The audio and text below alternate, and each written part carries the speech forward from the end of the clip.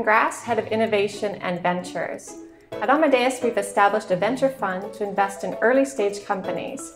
Early-stage companies with ideas in travel that are shaping the future. Because we truly believe that future should be more personalized, connected, and sustainable. I'm here today with one of those portfolio companies, CEO of Cabify, Juan De Antonio. Hi, Juan. Good morning, Catherine. Good morning. Could you start telling us a little bit about Cabify, what it is, and how you came up with the idea? I came up with this idea actually traveling.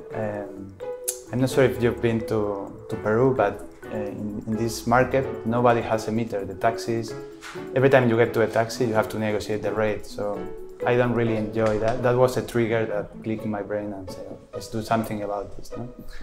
Our company, what we do is we offer private drivers to our customers for a price similar to a taxi. It's basically like flying on business class for the price of an economy seat. We've built a marketplace where we put in contact drivers with passengers and allow them to get in touch with each other. In which countries can you use Cabify today, and where will we be able to use it tomorrow? Today we have operations in Spain, in Peru, in Chile and Mexico, but we'll be expanding very soon to other markets within the Latin American region and also to other regions within the world. Our goal is to offer this service to everyone, regardless of their location. And who finds your service most compelling? Is it appealing to a certain type of person or maybe certain type of events?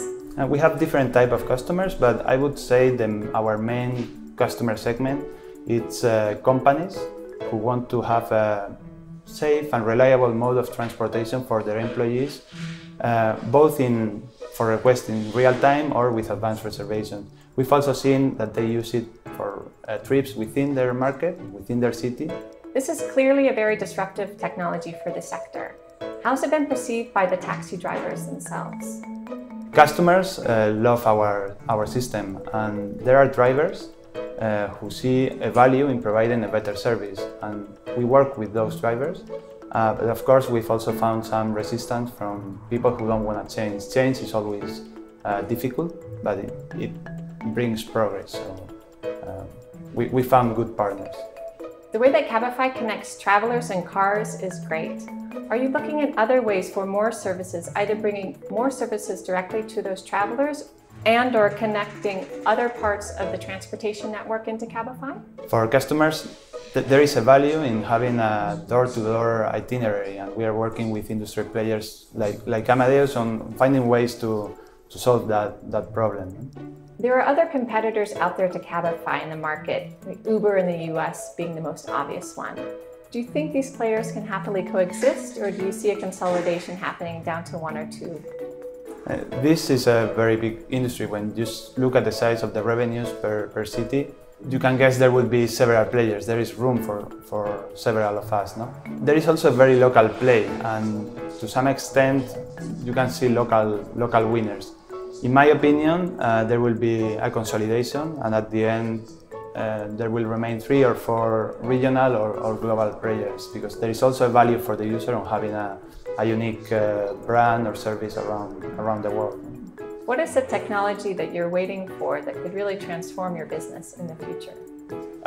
Flying cars. We've been waiting for those for a while. No, but seriously, we've seen things like battery power packs evolving, self-driven cars. All of these things are not that far away, and for sure they will change our industry. So how do you see Cabify and Amadeus working together in the future? I would say we can help Amadeus and your customers have a complete experience, and not only have a reservation for a trip, for a flight, or for a hotel. We can help you complete the itinerary, and give your customers a whole solution. We could start with that, and then once we process all the information we have, we can look at ways to offer customers an additional solution.